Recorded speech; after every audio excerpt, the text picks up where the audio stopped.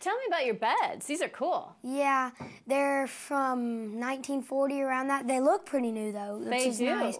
And they're mahogany wood, which I heard was a pretty good brand of kind of wood. Mm-hmm.